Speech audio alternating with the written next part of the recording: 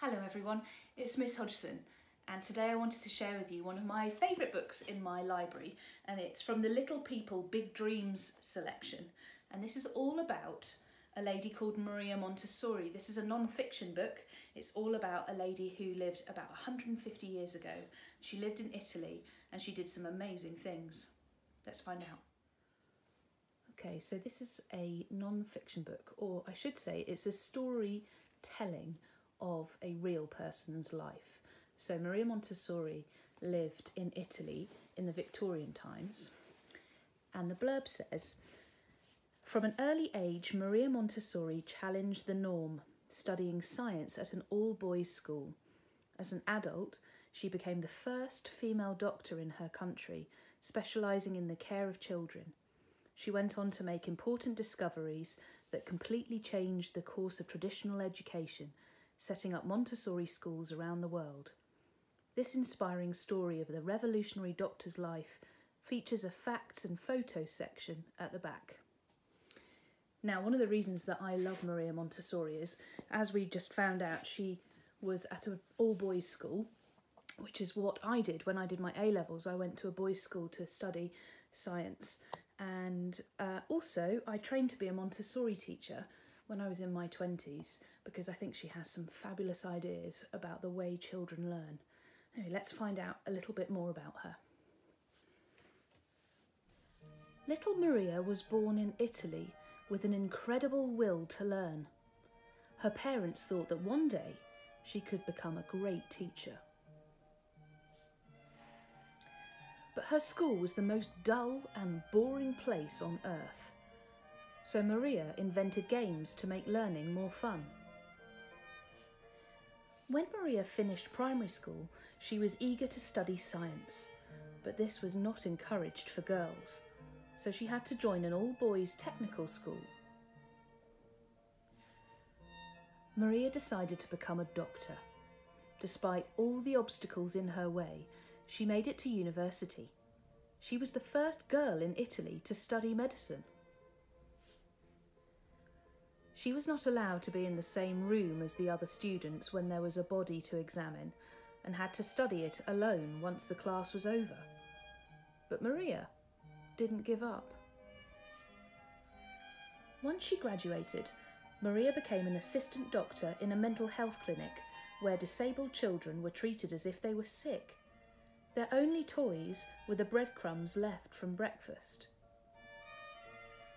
So Maria decided to give the children love and respect as part of their treatment. She knew that in order to give their best, all the children needed was to believe in themselves. And she was right.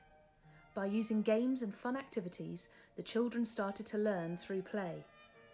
Maria realised her idea could work with any child. She opened a school called the Children's House, where children became their own teachers and desks became small tables full of counting beads and puzzles. Maria was the first person to use cut-out letters to teach children how to read. She told her pupils travel stories to make geography fun and insect tales to explain the natural world. She wrote many books and articles and travelled the world giving courses and lectures. She helped hundreds of other teachers to use her revolutionary method. Soon, models of the Children's House sprang up all over the world. Many schools, orphanages and nurseries followed in her footsteps, from Italy to America and India. Little Maria inspired children to be free, curious and responsible human beings, for the children of today are the makers of tomorrow. So here's a little bit of information about Maria Montessori, who she was. So she was born in 1870, she died in 1952. So this first picture says 1880. Maria Montessori was born in a town called Chiara Valley in Italy. That might be Chiara Valley, I'm not sure of the pronunciation. Soon after her parents moved to Rome, so Maria could go to a better school.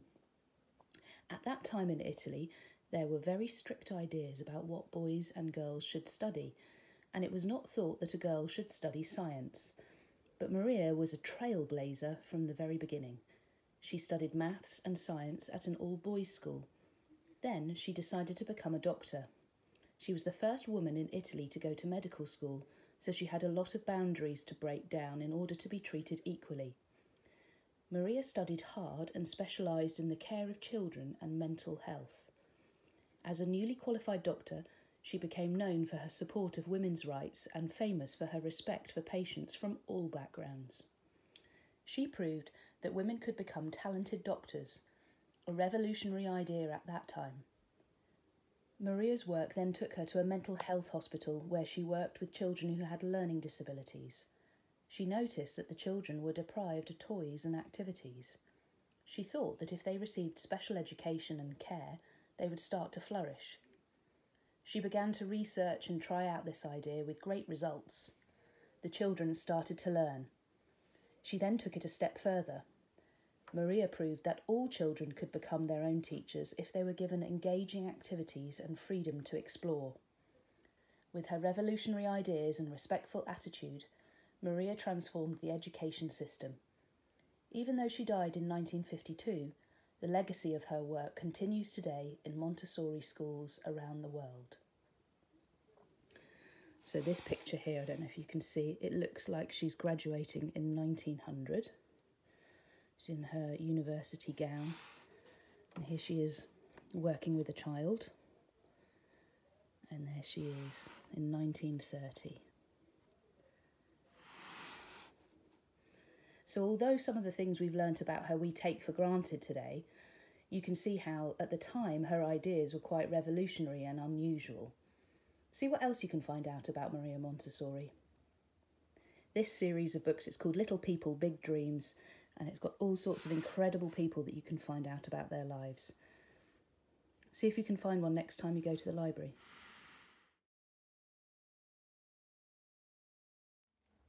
Well, I hope you enjoyed listening to that story. And of course, as always, there are some activities in the box underneath the video. Give it a thumbs up if you liked it and subscribe to the video so you know when the next videos are uploaded. Hope you're doing okay and hope to see you soon. Bye.